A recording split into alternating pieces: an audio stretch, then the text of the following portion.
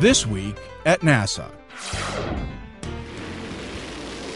Main gear touchdown.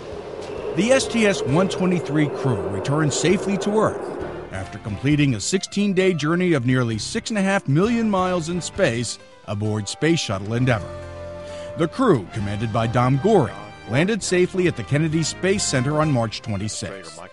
The mission highlights include the delivery of the Japanese Kibo module and the installation of Canada's DEXTRE robot. I can't imagine the mission could have gone any better, and they made it look easy. STS-123 was the longest shuttle mission to the ISS and included a record 5 spacewalks. Joining Gorie on the mission were pilot Greg Johnson and mission specialists Bob Behnken, Mike Foreman, Rick Linnehan, Garrett Reisman, and Japan Aerospace Exploration Agency astronaut Takao Doi. Reisman remained aboard the space station, replacing Expedition 16 Flight Engineer Léopold Eyharts, who returned with the Endeavour crew.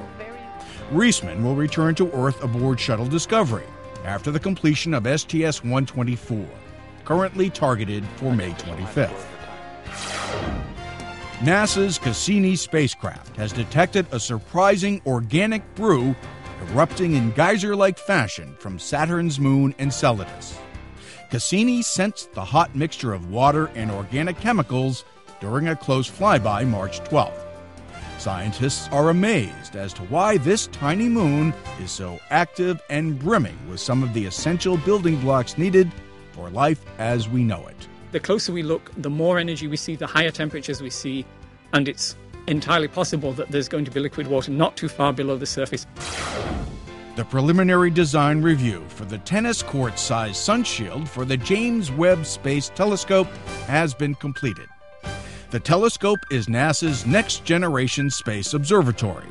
It's designed to explore phenomena from distant galaxies to nearby planets and stars, from the origins of the universe to the formation of star systems capable of supporting life on planets such as Earth.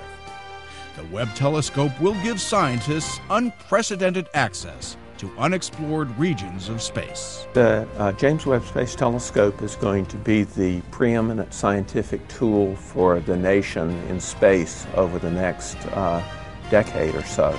The James Webb Space Telescope is scheduled for launch in 2013. 52 teams from high schools in California, Arizona, and New Hampshire competed in the Los Angeles region for inspiration and recognition of science and technology, or FIRST robotics competition, held at the Jet Propulsion Lab. The students designed, built, and tested the robots, some of which can stand up to 6 feet high and weigh up to 120 pounds. In this year's Overdrive Challenge, student-operated robots scored points by pushing and passing huge rubber balls counterclockwise on a track. JPL engineers worked with several of the teams for more than 6 weeks, and more than 70 JPL employees served as volunteers during the event. 5 of the teams, including those sponsored by JPL and the Dryden Flight Research Center, will go on to the World Championships slated for April 17th through 19th in Atlanta. FIRST is part of NASA's Robotic Alliance project. A half-mile of moon paths are being readied at the U.S. Space and Rocket Center in Huntsville for use at the 15th Great Moon Buggy Race, April 4th and 5th. 68 teams of 400 high school and college students are expected to compete. They'll race lightweight moon buggies built from a design based on the original lunar rover on a moon-like obstacle course of ridges, craters, and other lunar features built with plywood, old tires, and 25 tons of gravel and sand.